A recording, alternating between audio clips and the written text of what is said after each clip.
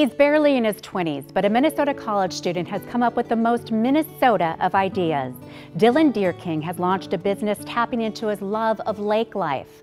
And as Boyd Huppert shows us, Dylan's venture is taking off fast.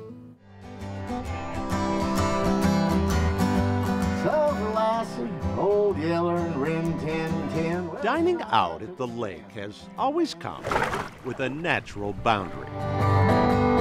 Restaurants on shore and boats on the water.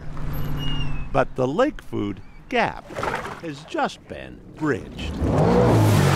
Cross Uber Eats with a jet ski and you get this. Before we go any further, let's meet the man under the food ski cap.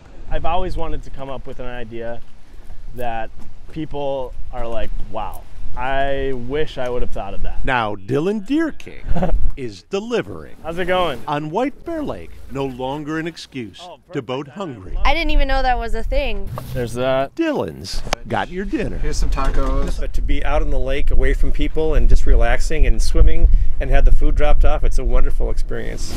Dylan launched Food Ski earlier this year, convinced that hungry boaters would rather stay on the lake than leave it. Signs went up. Restaurants signed on. Dylan, you're all set, my man. Thank you. An insulated backpack. Sending a text to the customer telling them that I'm on my way. And Dylan was in business. It was after the races. He needed no directions around the lake. WBL, White Bear Lake, and then that's the outline of the lake. Dylan grew up at the end of that dock. Then I started this. Parlayed a clothing business he started at 19. Threads for the thread. Into a full-ride scholarship as a Schultz entrepreneur at University of St. Thomas, where he's still a junior, living. Don't wait. Like there's no tomorrow, and sensing on the horizon opportunity. There's the pizzas. Thank you. You bet. So Dylan, Yeah. who are these folks? Couple strangers I used to live with. Yeah, these are my parents. Right. He's definitely a big idea guy. Great idea. He's been talking about this for a couple years, and I love that it's happening. White Bear Lake today, but plans for the St. Croix River, Lake Minnetonka, and beyond, with more jet skis and an app. Hey, how's it going there? Good, how you doing? Good. It's a great idea. And I like the thought you expand, go to other spots.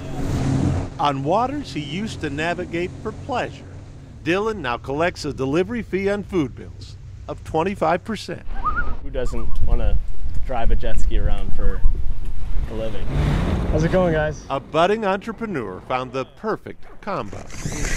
Ooh, it's hot. Mixing food and drink. Awesome, guys. Thanks so much. Boyd Huppert, KARE 11 News, White Bear Lake.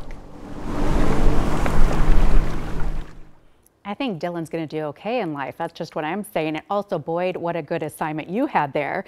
Now, Dylan's delivery fee is once again 25% of the food bill, so around $12 on a $50 order, $10 minimum. You will find more details on the Food Ski website. We have created a link at kare11.com. Again, tough assignment, Boyd. And I tell you what, Ben, a lot of people wanting to be out on the lake today, throughout the weekend, really. Yeah, absolutely. It was a wonderful weekend.